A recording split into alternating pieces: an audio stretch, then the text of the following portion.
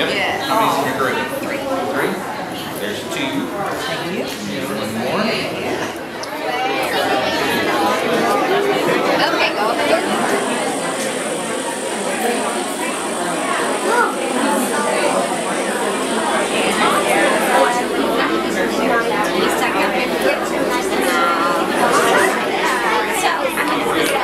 It started 22 years ago with a group of operating room technicians from the Seton, Maine.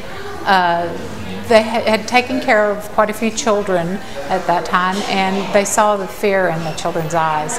And they wanted to have a way to alleviate the fear of coming to the hospital, especially when they had surgery. And so they opened up the operating room to show the children what actually happens, so they're not afraid, and they know that we as doctors, nurses, and healthcare workers are here to help them. It's always a fun time because we do this all the time, but I think people who are in the not of the medical community don't really appreciate up close what all it takes to go to do surgery. And so we in plastic surgery are able to showcase things from microsurgery to breast reconstruction to hand surgery, all in between, and it's been fun for us. I like the laparoscopic stuff, actually. It's kind of cool because the kids can actually get in and pick up candy with tools that are sort of outside the body. But there's lots of things here. There's cardiac, there's looking at delivering babies, looking at surgical instruments, bone, joint. It's a lot of fun.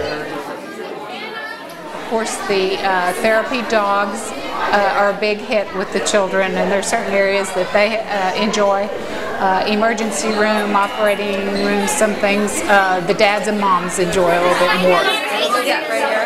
She wants to see a surgeon. There you go. As soon as this event ends, we gather together and start planning our next. It takes about a year of pulling together. We have marketing people come and help us with what can we give, you know, the children, and what can we give the people that will educate them and give them instruction on how to take care of themselves and their lives. So they, if they do have to come to the hospital, you know, things to watch for: your blood pressure, your blood sugars, how to eat, and things like that.